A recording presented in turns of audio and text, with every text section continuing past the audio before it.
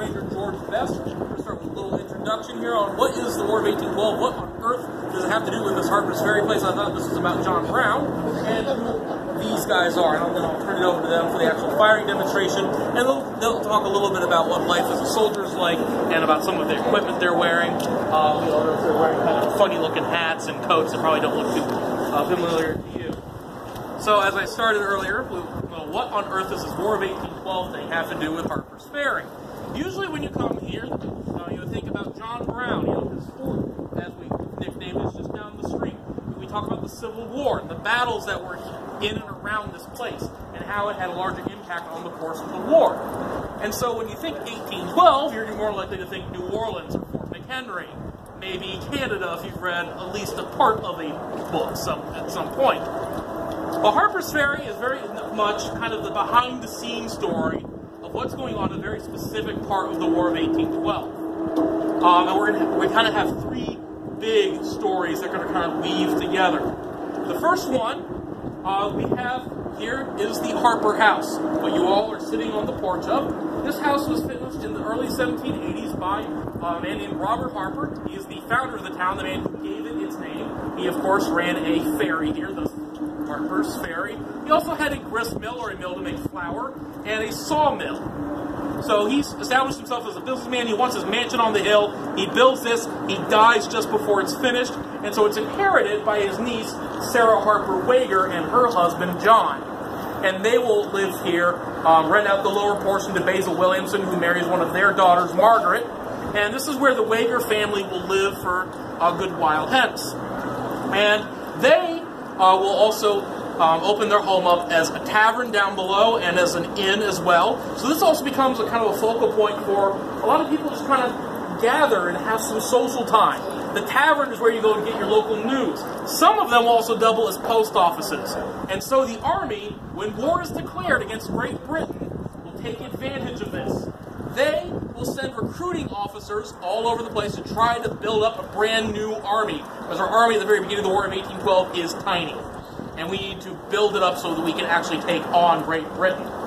And so, in Harper's Ferry specifically, very beginning of the war, Philip Wager, one of John Wager's sons from a second marriage, he will actually become a member of the 12th United States Infantry as an officer. Start recruiting here before he's ordered off elsewhere. For a longer period, we know from newspaper accounts, Lieutenant Angus MacDonald will come here and try to encourage young men to do their patriotic duty, also take a hefty chunk of change and some land out west as a little incentive to join up, and go and fight the British, mostly up in Canada. And so they will use taverns like this building to try to do that, to raise young men. We also have a story of kind of a different style of army here, the militia. Think National Guard, but far less organized. Pretty much any, it varies slightly state to state, but pretty much any male between the ages of 18 and 45 is going to be a member of the militia and is subject to be called out for military duty, especially in times of emergency. In 1814, there is such an emergency. The British have landed in a little town called Benedict, Maryland, and are marching on Washington, D.C., and trying to capture our capital. And so some men in Charlestown band together to try to form a company to go and help. And they come here to Harper's Ferry for weapons. There, and this is where another of the stories come in, we have the Armory and Arsenal down on the river. And they are making weapons, as these men are carrying here, to fight this war. And they are just turning them out, thousands upon thousands. They will average 10,000 every year.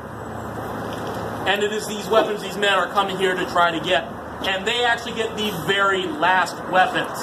60 of the armory workers are formed up under the superintendent of the armory here in Harper's Ferry to join the men from Charlestown to form a Jefferson County company, and will then march off to war. They don't make it in time to help defend the capital, which is probably just as well. We lose the Battle of Bladensburg very, very badly. And Washington, D.C. is burned, including the White House. And if you know where to look very carefully, you can still see a few scorch marks coming through the paint. But they do participate in another smaller battle in what is now today part of Fort Belvoir in Virginia, in the Potomac River. You all are welcome to come onto the porch. Go ahead and walk in front of me. Yeah, we got cars coming. and you're also more than welcome to walk upstairs. We do ask that you stay on this 2/3 of the porch here so you're not in front of the muzzles. So they do partake in this smaller battle in Virginia. So we've got these two stories going on. We have the industry of the guns being made to supply the soldiers. We are also supplying soldiers themselves for this war effort, both regulars and militia. But there's also kind of a hidden war specific to Virginia and also Maryland. The British have come into the Chesapeake Bay with a fleet to wage war a little closer to the heartland as opposed to where most of the fighting is going on up in Canada. And they have been ordered, don't start a slave rebellion. Virginia and Maryland both have large populations of slaves. Virginia actually has the largest in the country.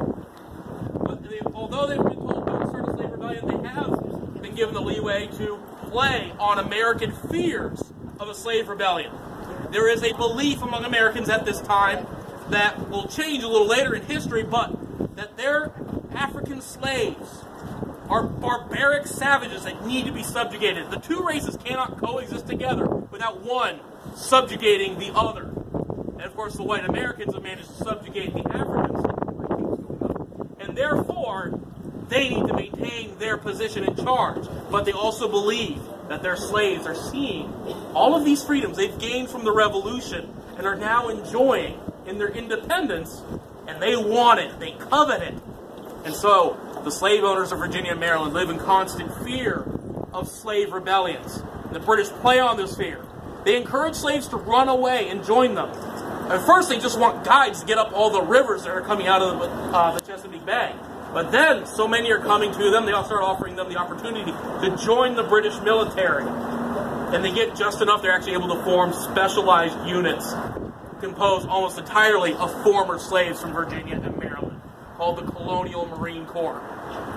And these men will be turned loose on their former owners in Virginia and Maryland and to help fight. They're noted as being ferocious fighters.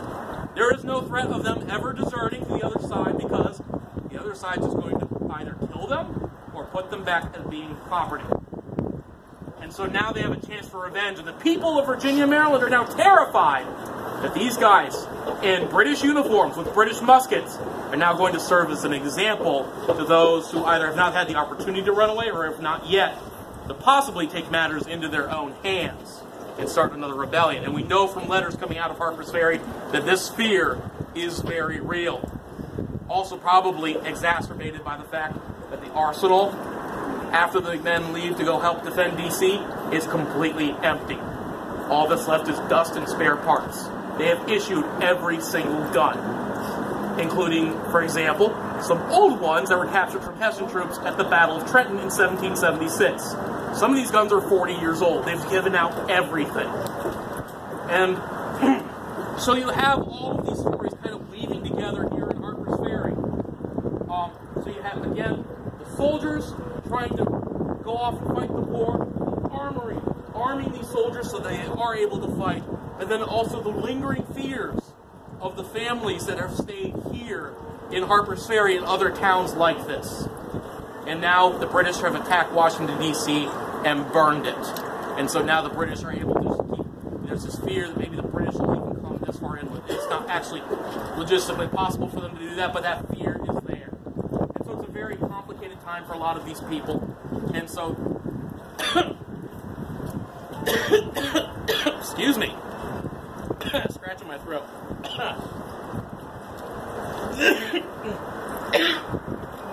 I'm not dying, I promise. All right. Okay, let's try that again. So again, you have these three stories interweaving together that kind of form the story of the War of 1812 in Harper's Ferry and what you're kind of going to see happen throughout a lot of the areas in this region. But a lot of the men being raised here, they're not actually staying here. They're going to fight a war in Canada. And to tell that story and how these battles are going to be fought and a little bit about their equipment, I'm going to turn you over to the 12th United States Infantry, the unit that was actually recruiting out of Harper's Ferry and was largely composed of men from the Shenandoah Valley and large parts of Virginia. And so I now give you Sergeant James Owens of the 12th U.S. Infantry. Good afternoon. Talk a little bit about the men in front of you who are regular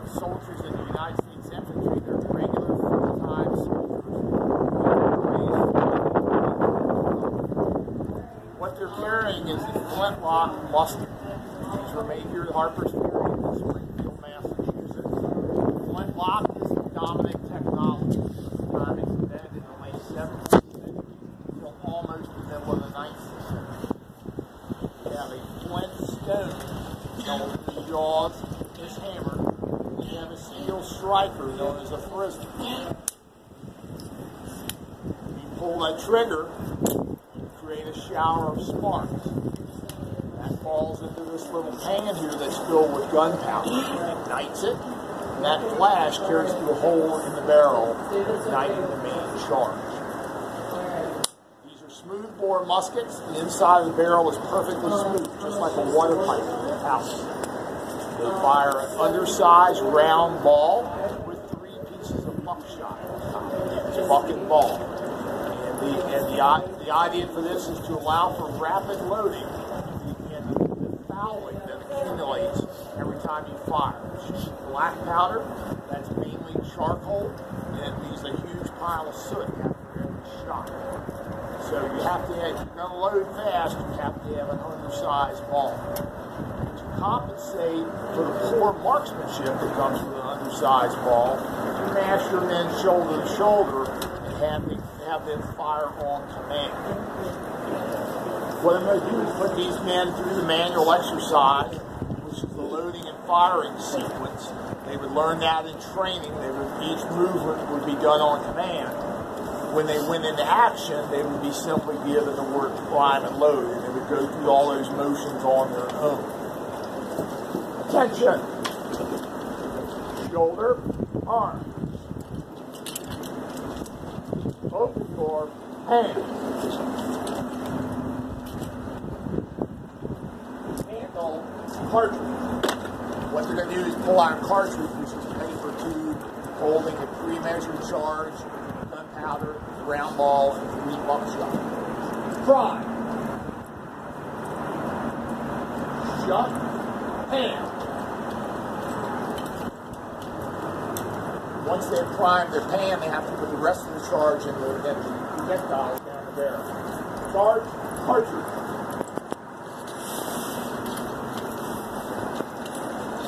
Draw, ram. These are muzzleloaders. You have to use a ramrod to force that charge and your projectiles down to the bottom. Failure to do that could destroy the barrel and injure yourself. Ram, cartridge.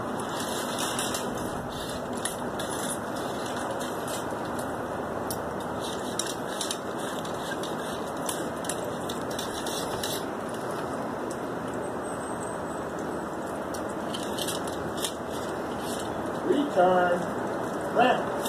Always important you put the rammer back. If you fire it away, you're not shooting. Shoulder, arm.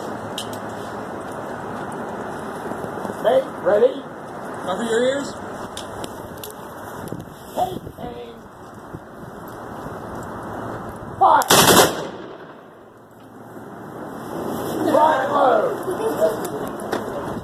Now, you saw that vast cloud of smoke that just wafted past. You have to multiply that times 1,000 or 2, and that's what a battlefield in this period would look like. As a result, you have to have bright colored uniforms and large flags to tell who is who. So, of course, the British are famous for red coats. The American Army adopts blue primarily.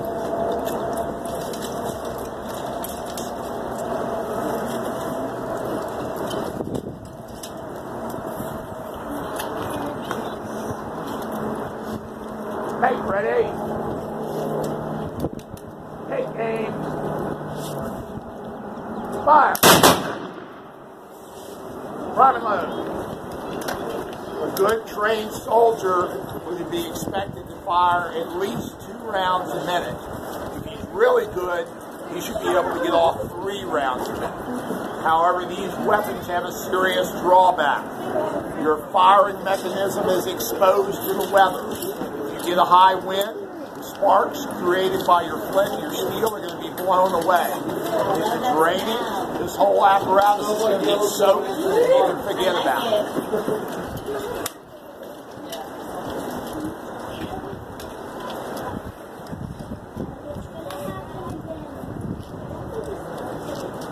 Hey, ready?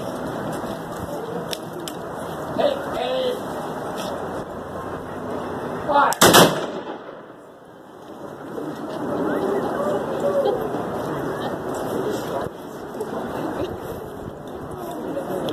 Shoulder. Arm. Pump out. Hey.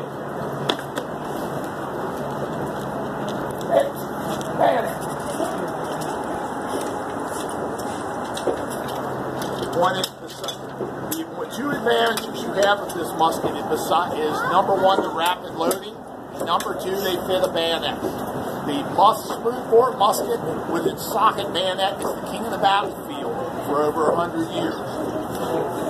Shoulder, arm. Winning a battle with these depends on firing volleys very quickly, weakening your opponent, and then closing and dropping them from the field with a bayonet. Charge, bayonet.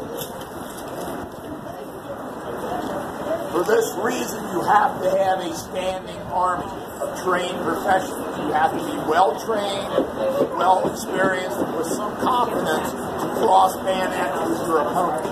Many times, America tried to rely on militia units who were with very limited training. They would see a British force coming with these, and they would find something else to do very quickly. Shoulder, arm. Butt fit, hand. Now, you're probably wondering, why are we firing very inaccurate weapons? Why aren't we using rifles that are typically accurate? Well, rifles are around. There are rifles being made here at Harper's Ferry. The problem is they have become a disadvantage.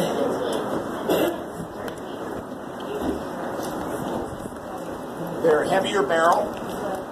They fire a cloth-wrapped ball.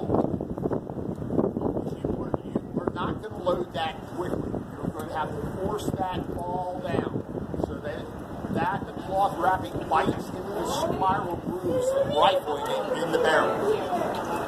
That enables the bullet to spin when it leaves the barrel. It gives it longer range and accuracy. It takes a lot of practice to do that in the heat of combat and not mess it up.